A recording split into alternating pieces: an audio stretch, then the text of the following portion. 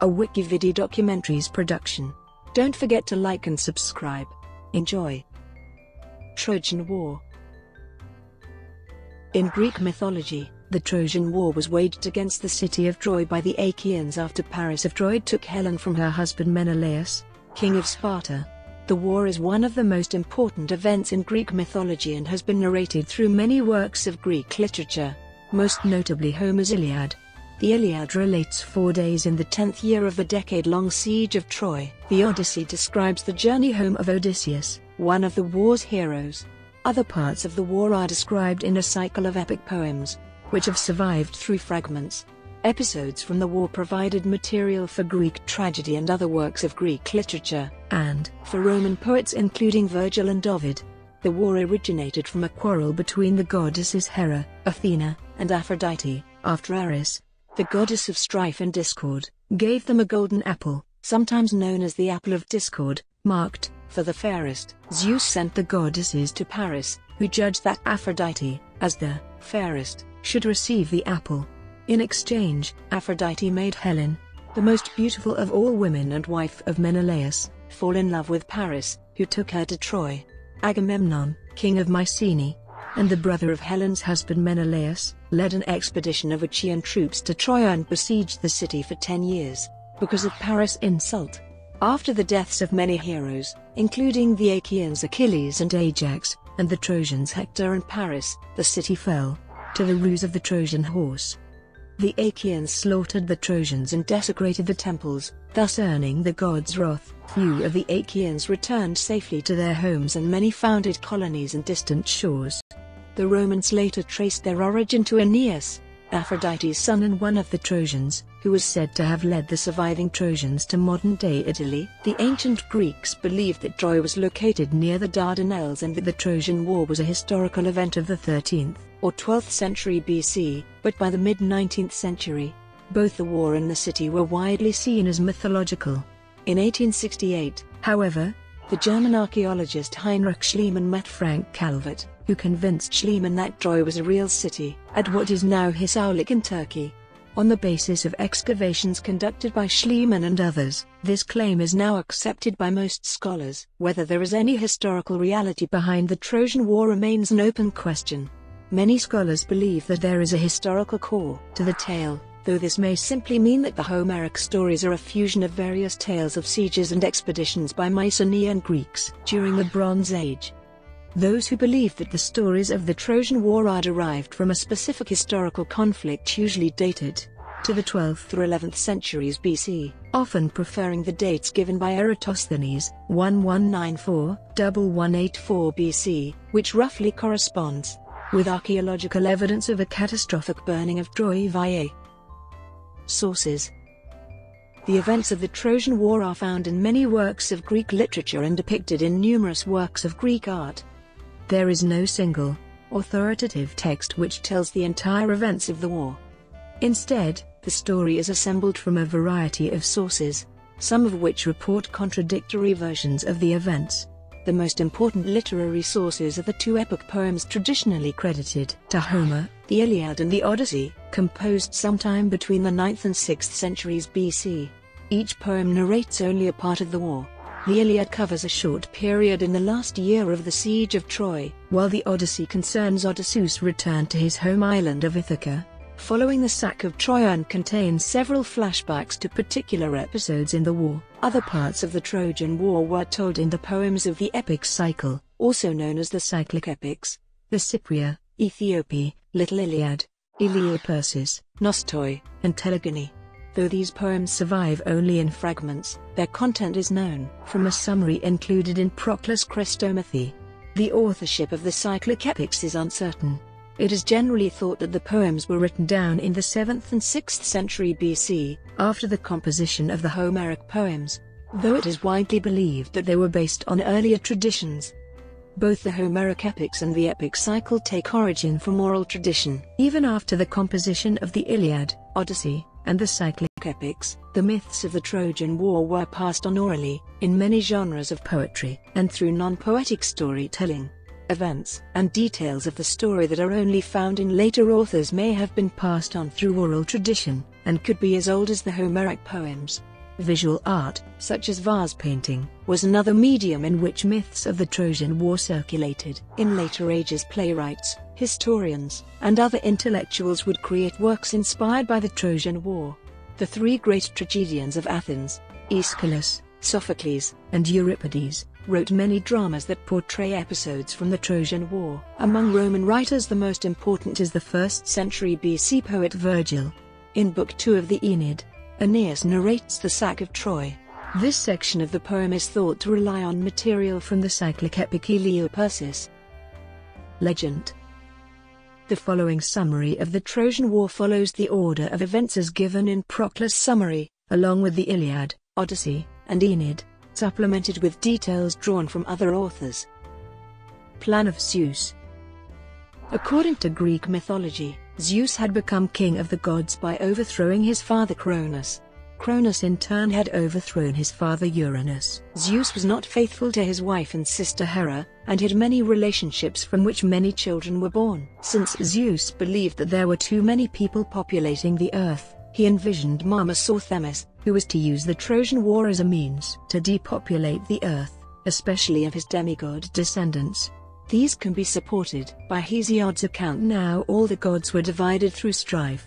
For at that very time Zeus, who thunders on high, was meditating marvelous deeds, even to mingle storm and tempest over the boundless earth, and already he was hastening to make an utter end of the race of mortal men, declaring that he would destroy the lives of the demigods, that the children of the gods should not mate with wretched mortals, seeing their fate with their own eyes, but that the blessed gods henceforth, even as aforetime, should have their living and their habitations apart from men. But on those who were born of immortals and of mankind verily Zeus laid toil and sorrow upon sorrow. Judgement of Paris. Zeus came to learn from either Themis or Prometheus, after Heracles had released him from Caucasus, that, like his father Cronus, he would be overthrown by one of his sons. Another prophecy stated that a son of the sea nymph Thetis, with whom Zeus fell in love after gazing upon her in the oceans off the Greek coast, would become greater than his father.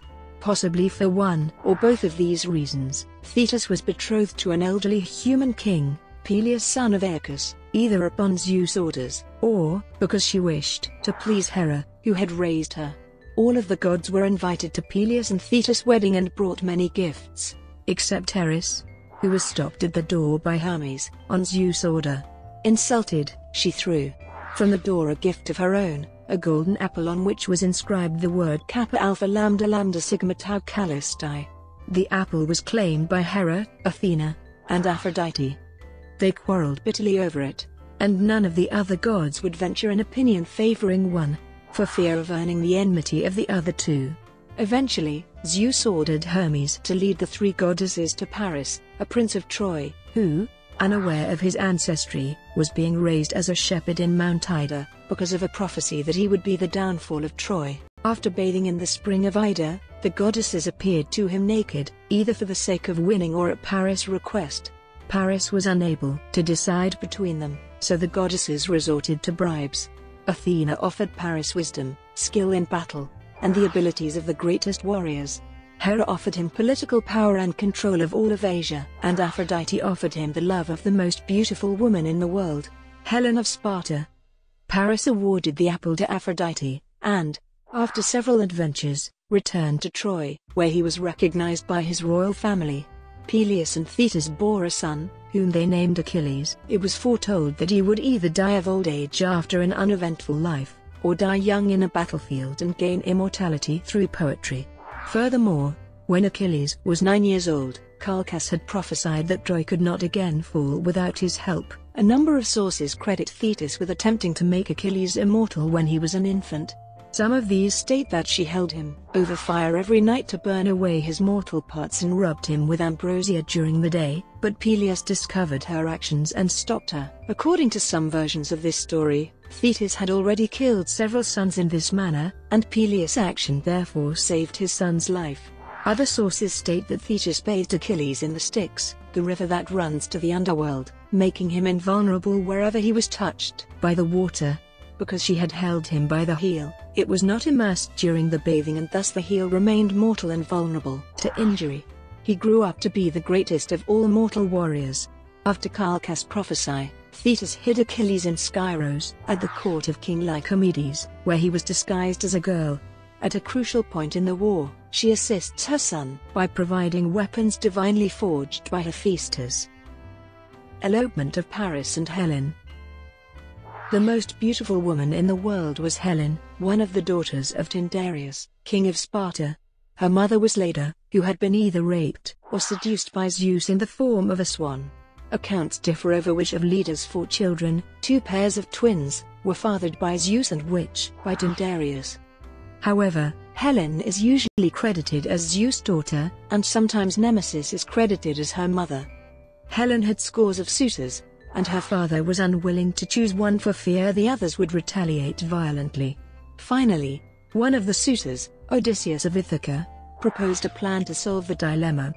In exchange for Tyndareus' support of his own suit towards Penelope, he suggested that Tyndareus require all of Helen's suitors to promise that they would defend the marriage of Helen, regardless of whom he chose. The suitors duly swore the required oath on the severed pieces of a horse, although not without a certain amount of grumbling. Tyndareus chose Menelaus. Menelaus was a political choice on her father's part. He had wealth and power. He had humbly not petitioned for her himself, but instead sent his brother Agamemnon on his behalf. He had promised Aphrodite a hecatomb, a sacrifice of 100 oxen, if he won Helen, but forgot about it and earned her wrath. Menelaus inherited Tyndareus' throne of Sparta with Helen as his queen. When her brothers, Castor and Pollux, became gods, and when Agamemnon married Helen's sister Clytemnestra and took back the throne of Mycenae, Paris, under the guise of a supposed diplomatic mission, went to Sparta to get Helen and bring her back to Troy. Before Helen could look up to see him enter the palace, she was shot with an arrow from Eros, otherwise known as Cupid, and fell in love with Paris when she saw him. As promised by Aphrodite, Menelaus had left for Crete to bury his uncle, Croteus. According to one account, Hera, still jealous over the judgment of Paris, sent a storm. The storm caused the lovers to land in Egypt, where the gods replaced Helen with a likeness of her made of clouds, Nephele. The myth of Helen being switched is attributed to the 6th century BC Sicilian poet Stesichorus. For Homer, the true Helen was in Troy. The ship then landed in Sidon before reaching Troy. Paris, fearful of getting caught, spent some time there, and then sailed to Troy. Paris' abduction of Helen had several precedents. Io was taken from Mycenae, Europa was taken from Phoenicia, Jason took Medea from Chalkis, and the Trojan princess Hesione had been taken by Heracles, who gave her to Telamon of Salamis. According to Herodotus, Paris was emboldened by these examples to steal himself a wife from Greece, and expected no retribution, since there had been none in the other cases. Brought to you by WikiVidi Documentaries. Would you like to know more?